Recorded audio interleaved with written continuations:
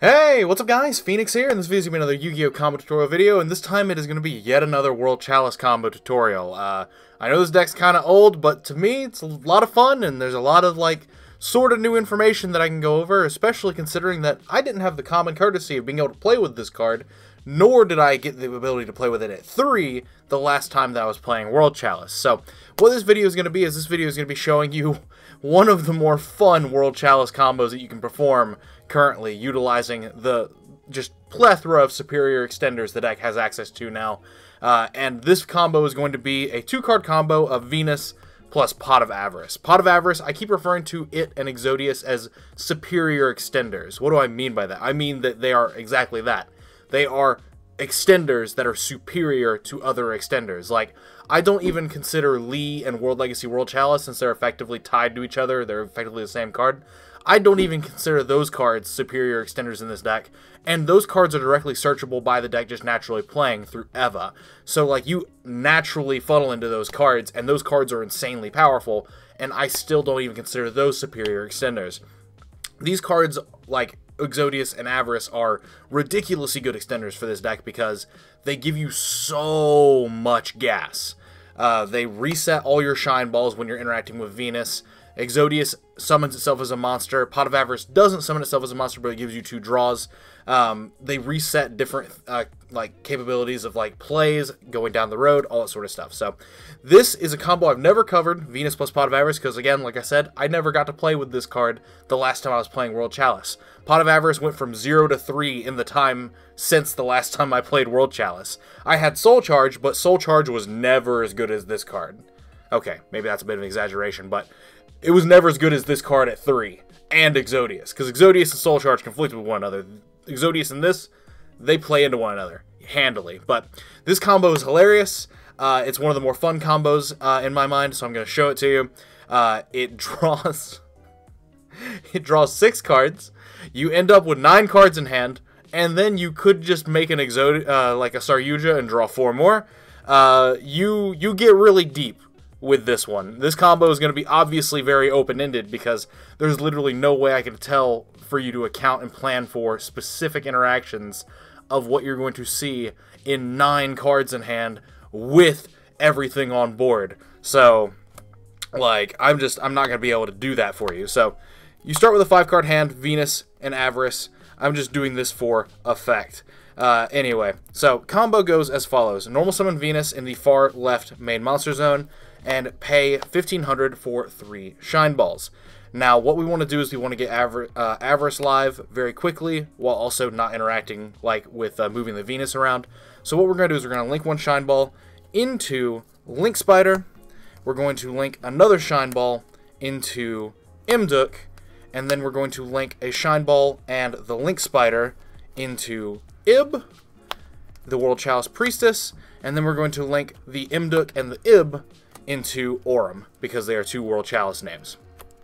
So, the whole purpose of doing that, very similarly to the Exodius playlines, the old Exodius playlines, you want to just, even though it's kind of poorly managing your resources to turn 3 monsters into something that's a link 2, effectively, this card is very powerful for what it is because it has a Monster Reborn effect, and the fact that you're going to reset these cards, doesn't matter. You're going to be getting another, plus 3 resources off the shine balls coming back out, whether it's Exodius or Avarice. So taking the raw -1 to go into Aurum and set that up early to make that card live is really good. So from here, you're going to activate the Pot of Avarice, and we're going to draw our first 2 cards. We're going to put back Imduk, Ib, and the 3 shine balls. The Link Spider will stay in our graveyard. Alright, so put those back in the extra deck. These go back into the deck, and you draw 2 cards. So we're up to 5 cards in hand again, and now it's just all gas. Well, all gas to begin with, but now it's definitely all gas. So we're going to use Venus for 3 shine balls again, and now this is where we're going to start going down some wacky routes, right? We're going to link the Venus and a shine ball into Union Carrier in this zone, pointing this way. And then you're going to use Union Carrier to target one of these shine balls. I don't think it matters which one you target. I could be wrong. I haven't put too much thought into that, but just target one of them. and equip Eva to one of them. And then you're going to link that away into Imduk in this Aurum zone. So, now the Eva is going to trigger, and we're going to use the Eva to banish just one Shine Ball, and use that to add Lee the World Chalice Fairy to hand. Then from there, what we're going to do is we're going to get our Venus back, because we want Venus back. We want it. We want to summon more Shine Balls. So we're going to use Aurum to pop the Imduk that is in its zone, and we're going to summon the Venus back. And then the Imduk's Grave effect is going to trigger, specialing Lee from our hand, and then the Lee will use its effect to add World Legacy World Chalice. So now from here, we need to make Imduk again. Like we just gotta make it again. So what we're gonna do is we're going to link this into Imduk, this Shine Ball into Imduk, and then we get an additional normal summon. So we're going to additional normal summon, tributing the Union Carrier to normal summon World Legacy World Chalice.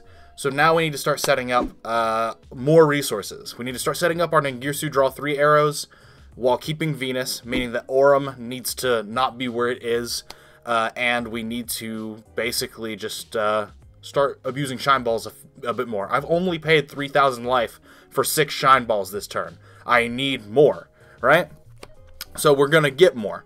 We're going to link Lee and World Legacy World Chalice away into Ib right here.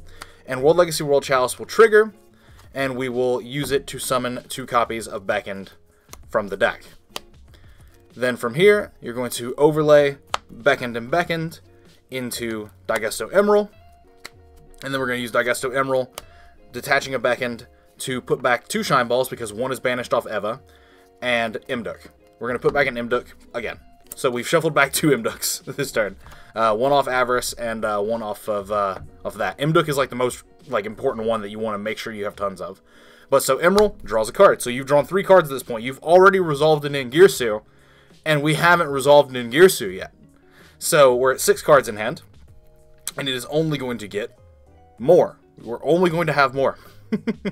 But so, from here, what we're going to do is we need to start setting things up into this side of the board. Aurum being here means that we can't make Ningirsu here and keep Venus and still draw 3 cards. We want to keep Venus because we want to draw into more Pot of Avarices, into Exodiuses, all that sort of stuff. Because we're drawing a lot of cards, we might as well try to go for it, right? So, what we're going to do is we're going to use Lee's effect to send Aurum from the EMZ to the grave to add Lee back to hand. And then we're going to use Venus to pay 500 again, so we paid 3,500 total to summon our 7th Shine Ball from the deck. And then we're going to link this Shine Ball away into Imduk in our right EMZ. And then we're going to activate Venus again to get the 8th Shine Ball out of our deck, so we've paid 4,000 total. And then we're going to link the Shine Ball and the Daigusto Emerald away into just a generic link to. Again, the Nightmare Cerberus that I haven't needed since the 200th YCS makes an appearance. I literally haven't played this card in deck since the 200th YCS. This card is so bad. But so, from here, should be pretty clear. We've got this Ib and this Imduk here, and we've got these. So we're going to link these into our link 3 Ningirsu, chainlink 1 Ningirsu, chainlink 2 the Imduk that's in our grave that we linked away, to special summon the Lee, and then we get to draw 3 cards. So, this is your hand. This is your whole hand. These are the 3 cards you started with. These are the 6 you drew. You have 9 in hand at this point, and you're living large. You're literally just out here wondering what you're going to do next. You could go into an Appaloosa here. You could go with these 4. You could go into a Yugioh, draw 4 more, put yourself at 13 cards, and then put 3 back. You have 2 Shine Balls still in circulation. You still have 4,000 life yet left, so you can summon Shine Ball 7 more times. You could draw into Exodiuses. We haven't used World Chalice Guard Dragon in this combo, so that's a good extender. We have cards like World Legacy Heart, Pot of Avarice, Exodius, other World Chalice names like more Lees and more World Legacy World Chalices. You have so many cards that you could literally just have in your hand. Shade Brigandine, to just keep going. You have so many cards at your disposal that you should definitely be able to, like, keep going. And that's where this becomes open-ended. Just do whatever you want with this from this point onward. But Venus plus Avarice gives you 6 cards. 1, 2, 3, 4, 5. So you get 11 cards out of 2. That's a plus 9. You draw 6 and summon 5. That's pretty good. It's pretty good, and it's such a weird roundabout way to get to it as well, of using Aurum to pop and bring back the Venus because you need to keep the 2 vanillas on the board to make the right number of Mduks. Getting rid of the Aurum in the way that lets you move over to the other EMZ with a card that doesn't give you a link zone to summon into. All that sort of stuff. Like, this entire combo is nonsense. Like, but I love it. And you draw into just a bunch of stuff. Your hand should be very well structured. You can draw into Wadapon / Lilybell and it summons itself. All of these like World Chalice names, when you link away with them, summon World Chalices from your hand, so they're all like fantastic extenders. So like drawing into those cards is fine. World Legacy Heart is a great extender. Exodius is good. Shade Brigandine is good. Basically, like if you get to Exodius as well, like it's nuts. Exodius or Avarice, because you get to put back the Emerald. And putting back the Emerald and then setting up something with Shade Brigandine or summoning 2 4s again, like with World Chalice Guard Dragon, bringing back back end and getting access to like another back end by drawing it and summoning it off one of these or summoning off Yugioh or whatever, allows you to make Daigusto Emerald again, shuffle back, draw more. So like you still keep drawing in this combo. You make Yugioh, you have duplicate copies of Avarice, you have Daigusto Emerald that you can put back off Exodius or Avarice and summon again. Basically, there should be no reason for you to not use all of these cards to make like 4 Material Appaloosa, have Kyoto Waterfront with Gamma Seal if you're playing those cards. If you're playing hand traps or whatever, you should have a hand loaded full of hand traps. You should be at 500 life because you definitely should have just summoned 15 Shine Balls over the course of the entire turn. It just keeps going. There's literally no stopping it. Like, in terms of, like, if the resources are allowed to keep flowing. Now, obviously, like, hand trap stop. Like, that's not what I'm saying. What I'm saying is, you have so many generated cards. If you get to this point, then you're going to be limited by what you can physically play in your extra deck and deck as far as what your ending board can be. It's not a limitation of what your deck is capable of putting on the board. It's the limitation of Konami only says I can play this many more extra deck cards outside of what I've already played, right? So, that's what I wanted to show you. This is a combo that I'm actually, like, I love. I love. This is, like, probably one of... This might be my favorite World Chalice combo, my favorite Venus combo iteration, because it is just... It moves around in such a wacky way, such a non-fluid formed way. It moves around in such a way differently from how the other combos, like, even Venus Exodius, like... It functions differently from even that one. And that's like the most similar to this one. But anyway, that's all I wanted to do for this video. I'm doing a lot of World Chalice combos. Maybe I'll move on to a newer deck, like maybe something coming out of Genesis Impact or something. Who knows? I'm just trying to bide my time until the new Dragoonity support cards are closer on the horizon. But anyway, as always, guys, thanks for watching. Let me know what your thoughts are in the comments down below. As always, if there's anything you'd like to see or talk about or whatever, definitely let me know in the comments down below, or even join my Discord and mention it there. Other than that, I think, as I've already said, thanks for watching. Thanks for your time, as per usual. Subscribe if you're new here and all that sort of jazz. I'd love to have you around. But other than that, take care. I'll see you in the next video. Hope you have a wonderful day. Love to see you around again.